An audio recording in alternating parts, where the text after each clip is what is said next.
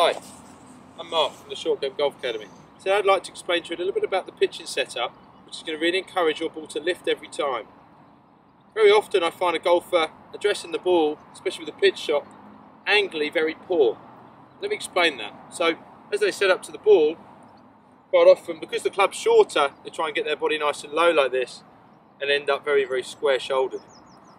To encourage the ball up in the air, you need to feel dynamic in your setup. What that means, in simple terms, is when you set up, we're going to encourage the legs to lean slightly towards the left-hand side, towards the target for me, and then my shoulders just slightly tilt the opposite way.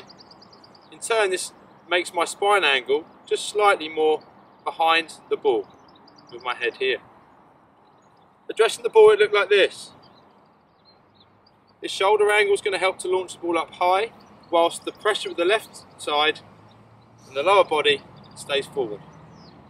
Put it into practice, I'm sure it will work.